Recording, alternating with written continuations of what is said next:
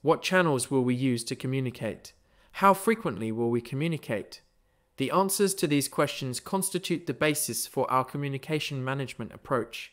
The communication management approach should focus on listening and understanding perceptions and concerns as much as broadcasting to allow tailoring of messaging. Involve key influencers to shape messaging and support communications. Provide information in multiple formats for sharing and feedback.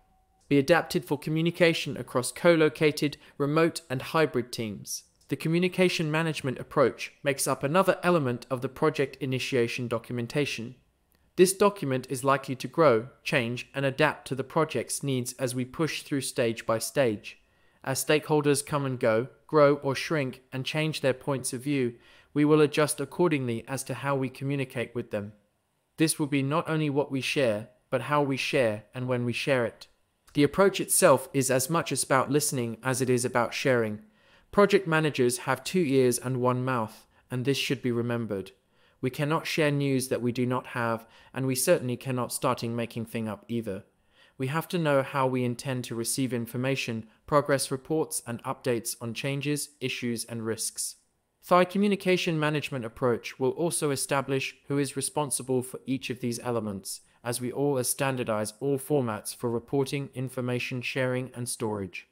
Prince2 is based on 7 principles, one of which is that all Prince2 projects must define roles, responsibilities, and relationships. This ensures people factors are continually addressed throughout the project's lifecycle. Prince2 defines 7 practices that are essential aspects of project management that must be applied continually and in parallel throughout the life of the project. The organizing practice explains how people organize within a temporary project management team. In this way, it ensures that the interests of the user, supplier, and business are represented in the project and establishes the design and development of the project organization. The topic of people is ingrained in our Prince2 processes as well. All processes have relation to people in some way, but none more than defined roles, responsibilities, and relationships. We have to ensure there is a common understanding of everybody's involvement in our project to achieve success. The Prince2 processes are organized into 4 layers: commissioning, directing, managing, and delivering. People factors such as behaviors, culture, and relationships are included in the processes, explaining how people interface between the layers. Reminder, people are central to the Prince2 method. Without them, projects simply cannot run.